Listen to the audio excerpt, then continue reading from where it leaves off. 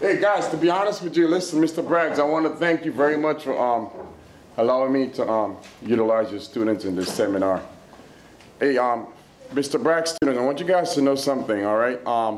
When you were in the sixth grade, you took a 7 habit class with Miss, I don't know, who was your teacher? Miss Pearson? Miss Pearson. Okay. And now you have Mr. Braggs for your emerging leaders. And guess what? For 8th grade, this is the class you're going to be in. It's called Leadership Seminar. All right? So what we do here, show a little interest, man. There you go. Yeah, you. All right? Smile. Everyone smile, smile, smile, smile. All right? This is something really good. So what we do in Leadership Seminar is we teach you how to work in the real world.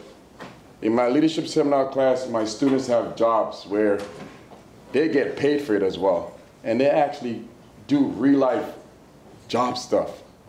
All right? With the company that we have here, it's called Seminole Academy Management Company, right? And we have a CEO. CEO, put your hands up. All right? Aiden's the CEO. He's in charge of the entire class, and he does his job. They're also in charge of the PBS financial system and the HERO system. As you can see, we have a store here in the room where students can use their Starbucks to buy items. They work really hard in this room, okay? So this is what you guys are going to be doing next semester. We also bring in guest speakers to do seminar. So a seminar is usually someone in front of the room giving you information that you need, that's going to help you as you get older, okay? All right, and we normally set up a table with food items so that you guys can, you know, get some kind of refreshment after. Okay? So this is his second time coming here to do a seminar here at the school. So he's going to tell you, he's going to talk to you about getting paid to go to college.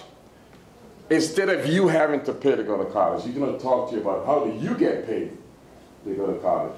Okay? All right? He comes with high experience. And it comes with working hard, and he has worked hard, okay? And I'm proud to say he's my son, all right? His name is Amare Ault. So he goes to UCF, and he lives on campus. So he's getting that experience of being in college instead of being home, okay? He had the opportunity to stay home, but I would rather him go to college and live on a campus. I have 2 sons before him, and they all went to college, all right?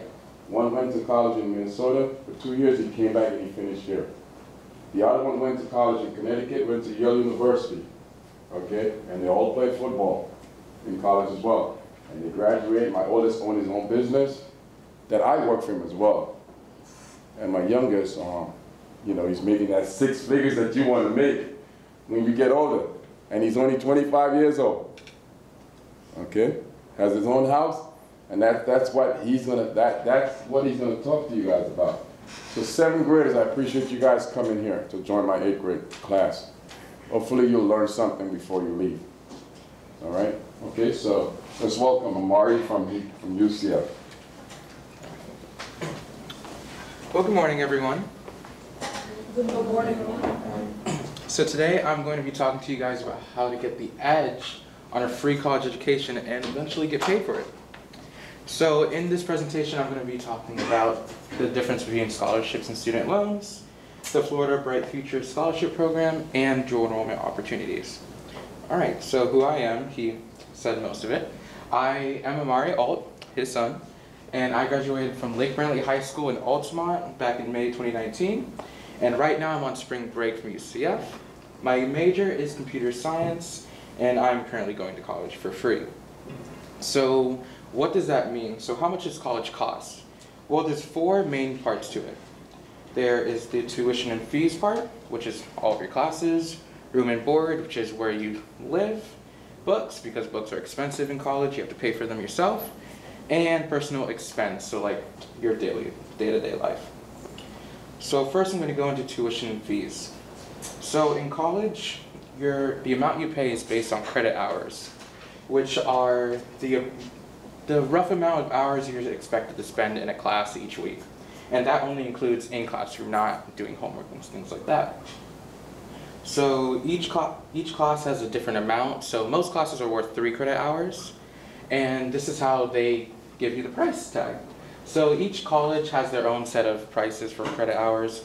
University of Florida has $212.71 for in-state tuition.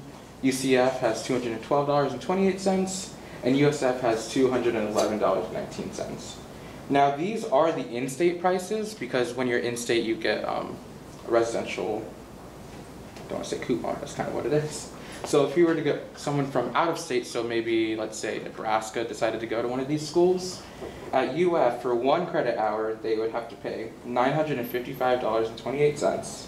UCF is at $748.89, and USF is at $575.01. So as you can see, college can get expensive because if an out-of-state student went to UF, they would have to pay for 1 class as 3 credit hours. They have to pay almost $3,000, and that's really crazy. So to put it into perspective, as an in-state student, at UCF, if you were to take 15 credit hours per semester, that would be $212.28 times 15, which for tuition would be $3,184.20 per semester. And there's 2 semesters. So that is crazy. And then for a full degree, it's 8 semesters. So that's a lot of money. So how are you going to pay all of that? Well, there's scholarships and grants, and then there's also student loans, which I put you next to because they're not the best. And I'll tell you why later on. So a scholarship program Florida has is the Bright Futures program, where Florida students can go to college if they stay in Florida with tuition scholarships, which is really nice. So they split it up into 3 categories. They have the Florida Academic Scholars, the Florida Medallion Scholars, and the Gold Seal Vocational Scholars. So I'm just going to talk about the Florida Academic and Florida Medallion Scholars today. Since you guys are still in 8th grade, you'll get more information later on, but we just want to give you that edge. So the differences between FAS and FMS, that's their initials, is that the Academic Scholar pays for 100% of your tuition, and then the Medallion Scholars pays for 75%. Now for the Medallion, you do have lower requirements because it is a lower amount, but if you surpass those and get the academic requirements, all of your tuition will be paid for. So here are the requirements, and I'll just go over them briefly.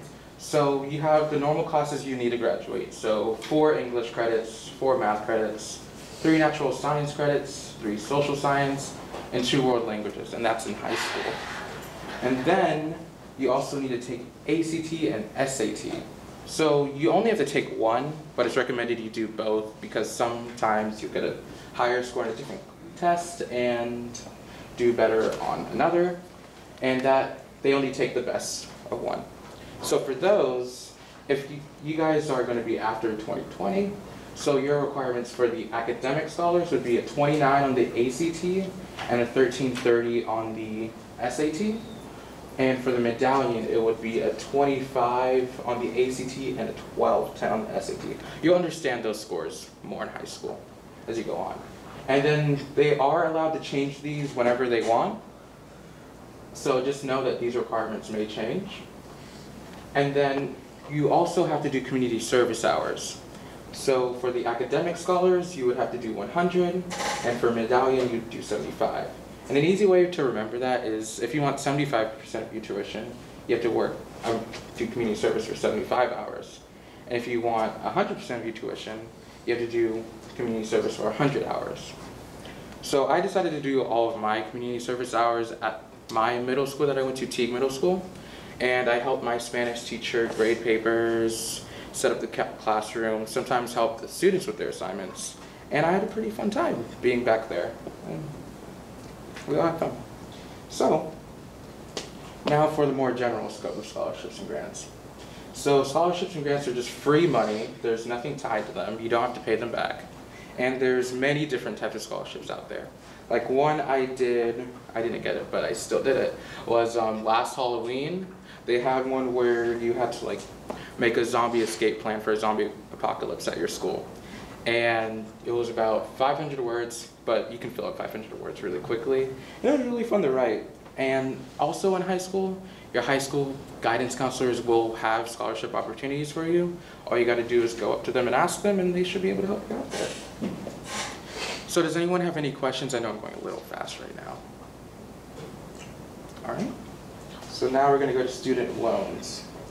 So student loans is where you get money, but you have to pay back that money. So normally you pay it after college graduation, and that's just an immediate expense after, because once you graduate, you have to find a job. And if you don't have a job right after graduation, technically you're going to be in the red. Do you guys know what in the red means? No? All right. So basically, if you have a negative amount of money, that's when you're in the red. So that's when you're owing money. So technically your income would be in the red since you don't have a job giving you money, but you have to pay back money from the loan. So there's two different types. And this transition takes a while. There's the subsidized loans, which is where you pay 100 and, no, you get 100 and then you pay 100, there's no interest. But then there's unsubsidized where you do have interest. And that is where things can get expensive because most loans offered are unsubsidized. So I have a little website that can tell you how they can be really bad for you. Let me just load it up. Does anyone have any questions on loans right now? If I get this set up. All right. So, all right. So let's say you get about $10,000 for a loan. All right. And then the loan company gives you 6% APR, which determines the amount of interest. And you take about, 8 years to pay it back. So if we calculate that, that means you'll be paying back the $10,000 plus $2,615.77. So that's added on to the amount you borrowed. So technically, you're actually paying more than you would if you had just paid it flat out. Does that make sense to everyone? All right. So that's why loans can be really picky, because in the end you will, depending on how long you take to pay them back, you may be paying even more than what your college actually costs. All right. So what about my situation? So I received the academic scholars from Bright Futures, which is 100%. And UCF also offered me a Pegasus Gold Scholarship, which was in total $14,000, and I get $1,750 per semester towards my tuition. And then I also got grants. So the scholarships, the school can also give you a scholarship. It doesn't have to be a random website or anything. So I got that for academic achievement, and they can go pretty high. I know one of my friends, they were offered a $28,000 scholarship to UCF, and that's amazing. And then grants are given on need-based factors, so if they decide that you should have more money to pay off, they will just give it to you. And the earlier you apply, the more you get, because that's how it happens. They have a pool of money that they can just give to you, and whoever comes first gets first. All right? So now, for me, in my fall semester, can everyone see here? Yeah. All right, actually, I'll put it over here. So my fall semester, I took 13 credit hours. So that is $212.28 per credit hour. And I did the math here earlier, so I went myself. So that adds up to $2,759.64. Right. And then I also lived on campus, and on campus cost $3,045 in the entire semester. So then the fall semester from room and board and tuition-wise cost me $5,804.64. Sorry, I went slanted. However, for the entire year, they offered me 2 grants the Bright Future Scholarship, which is split up into 2 for semesters, and also the Pegasus Scholarship. So in fall, they split it up to where I would get $8,138.92 for the fall semester. And that is more than this number. So what do you guys think happens to the excess money? You keep it? Exactly, you get to keep it. So basically, they gave me about $3,000, because I also have prepayments that they give you back, to just use for my personal life. And living by myself for the first time, I realized how expensive it is to live, depending on your lifestyle, and I have an expensive lifestyle. So that's something to keep in mind, that the money you get back, you'll be able to use for yourself, like to eat, live, go out if you want, and have fun. And you just have to be responsible with the money. So does anyone have any questions about anything I talked about? Yes? Question 1, why the large disparity for in-state tuition versus out-of-state? So mainly that's dependent on the college. Most of them say that since you're not in-state, you wouldn't be paying the state taxes. So they incorporate that into you staying on campus most of the time. Gotcha. Mhm. Which grants did you get? The grants, I got the federal Pell Grant and also the Florida Student Assistance Grant. What's another name for the Florida Pell Grant? I'm not sure on that one. Do you know? Is it financial aid? Everything's called financial aid. So, yeah, everything you get is financial aid because it's aiding you financially. Right? Any Did other- you get a loan? No, Did you? no loans. That was all without loans I got there, so none of it I have to pay back. So, last question. You didn't, no, she didn't put, you kind of just said I get to keep the money. Right. But you didn't mention that you hadn't paid for a whole bunch of things like car and like some Right. insurance and like, And possibly books too. you know, like, Right. yeah. So with that money you get back, you do get to keep it, but you also have to pay for books, which can get expensive, but it depends on the classes you take. My classes, I got lucky, I only have to get 1 book and 1 eye clicker. It's a little thing they make you pay for. And then I also have my own car, so I have to pay the payments on that.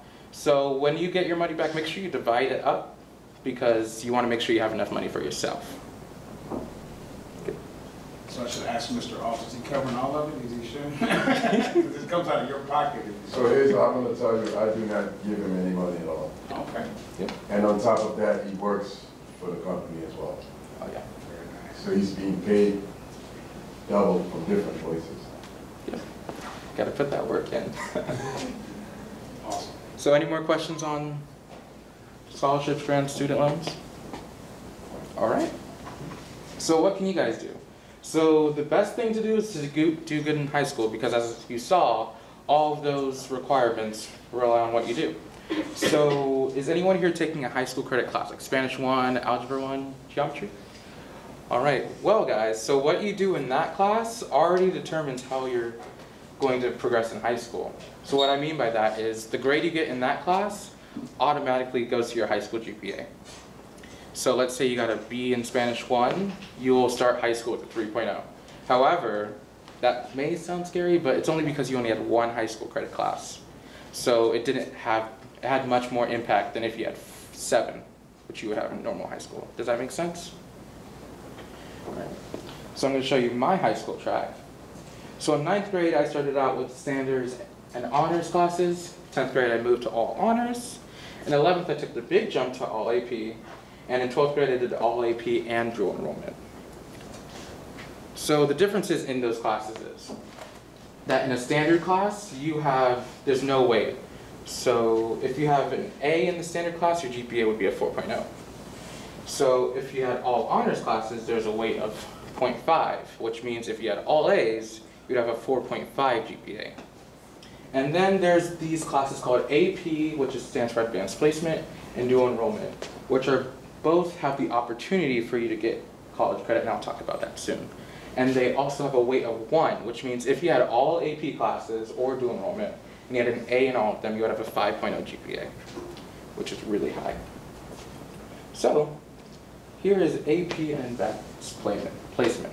So it's a class in school that is taught at college level, and you have the possibility of getting college credit, which is determined by the end of your exam, which is held in the first 2 weeks of May, and we call it AP season because that is a stressful season. And the scores are 1 through 5, and the colleges decide on what score gives you credit. So I took AP US History in 11th grade, and I got a 4 on that exam. So with a 4, I got credit for all of American history. But if I had gotten a 3, I would have got credit for the first half of American history. And normally 3 is that pass-fail point. But some colleges do offer credit for a 2. So my AP experience, I took 9 AP classes, and I passed 6 of those exams. So I'm going to list them off. AP Computer Science Principles, AP Computer Science A, Physics 1, Calculus ABBC, so we mixed class, English Language and English Literature, US Government, Environmental Science, and as I said earlier, US History. And in that US History class, my teacher, have you guys seen Magic School Bus? My teacher was basically like Miss Frizzle. So one day I walked into class and the classroom was just like this. And she played music every day at the beginning. So you're probably wondering, why was the classroom destroyed like that? Well, basically we had to rebuild the United States after the independence, the War of Independence. And that was a pretty fun day. We actually set up the classroom again. So, now any questions on the AP? All right, so I'm going to move. I would comment that I'm a past high school teacher, so it's very impressive the amount of AP classes that you took, so I do want to commend you. Thank you. And let me say one more thing. In 11th grade, you saw that I did a jump to all AP. I was not ready for that because AP classes, they're actually harder than college classes because they want to make sure you know everything. So I went from high school level to advanced college level for all of them. I didn't do 1, 2, 3, I did 1 to 4. So just know that you do have a limit and don't work yourself too hard, because for that US History class, it was a hard class. Every night I'd spend about 2 hours reading history book for notes, and she did have random pop quizzes every week. So that was fun, but just know, don't work yourself too hard. Work hard, but don't work too hard to where you're tired and can't do anything. All right? So now for dual enrollment. So in dual enrollment, you are actually in a real college class on a college campus with real college students. And your grade transfers to the college you will go on. So in my dual enrollment experience in senior year, my first semester I took differential equations, and it happened Wednesdays from 6 to 8:45 p.m. And then second semester I did Calculus 3 on Mondays and Wednesdays from 6:30 to 8:10 p.m. So basically, on those days, I would go to SSC, the Stanford campus, and I would sit in a real college class and do real college work. And it is paid for by the county, so you're not paying for the college class, the county is. And I'm learning real differential equations in Calculus 3 with real college students. There's no difference. You sit in the class and everyone's a college student, really. And so with dual enrollment, you get the college experience academically. So you'll be able to know how teachers work. Different teachers have different styles. Some do a full lecture. Some are interactive with their learning and write everything on the board.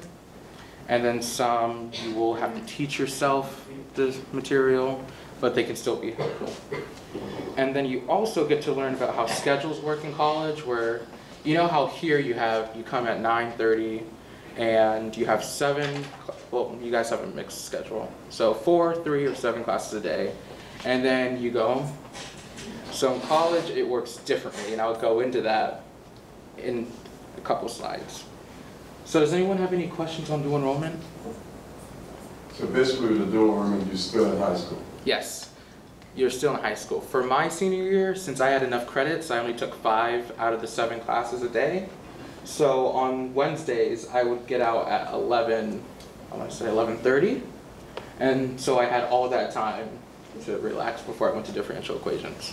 I have a question. Did you have some of your high school classmates in your college? Yes, I actually did. How was that experience? It was fun because before class we would all just study together or just laugh about things. And then they also, normally when you take through enrollment, they have been in your last class.